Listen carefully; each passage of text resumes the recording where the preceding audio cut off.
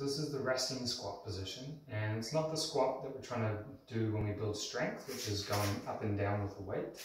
This is more about, can I get to the bottom position and can I be resting there? Can I have no extra tension holding me up?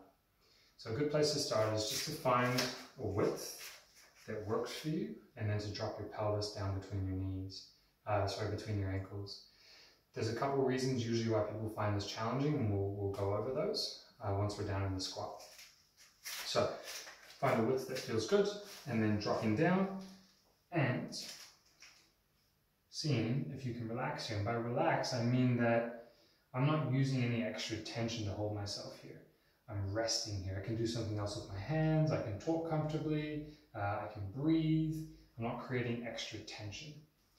So the couple reasons you might find this challenging is a hip mobility or an ankle mobility. And by mobility, we just mean, do you have flexibility, but can you also be strong with your flexibility? So you might feel like your hips are very flexible in some resting positions, but this requires a bit more of an active, like a strength flexibility. So first one for the hips is a seated good morning. We've got another video for that, and you can watch that, and this will help, but we'll just demonstrate what that means in this context. So as I come up, we're looking that the hips can go forward, because when the hips tilt forward, my torso goes forward, and it's about having my weight forward of my ankles so that I'm balancing and able to rest there.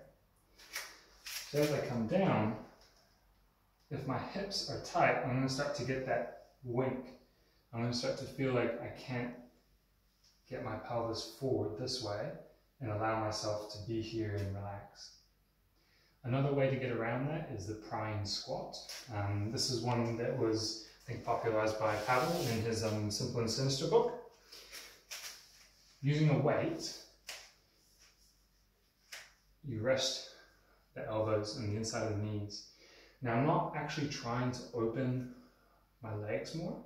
What I'm trying to do is arch my lower back. So I'm creating that same situation where, as my groin gets more flexible, I'm not asking this end to lengthen, I'm asking the pelvic end to lengthen. So as I'm here and I feel like I'm getting deeper, I'm trying to arch my back. And the goal here is that you actually start to do it with less and less weight. And what that means is, as you use less weight, you have to use more of your own core and lower back stability. And for a lot of people, that's the reason this will be challenging, because they're not able to hold themselves in this very compact position. Other reason you might have difficulty is tight ankles. This is one way to figure out if ankles are part of the situation, and this is quite popular for a lot of people to use this as a diagnostic tool, but you're seeing that it actually puts my torso weight forward of my ankles as well, so it's not a great way to differentiate it. You're better off coming into that half squat position and actually seeing if your knee can go past your toes. And if it can, this is less weight, so if it can do that with more weight, you should be able to get more flexibility. So you can see it's not necessarily an ankle issue, then it's probably more of a hip issue. So while this might be a nice little workaround to start with, and allow you to hang out and rest here for a little while, it's not a good long-term mobility exercise.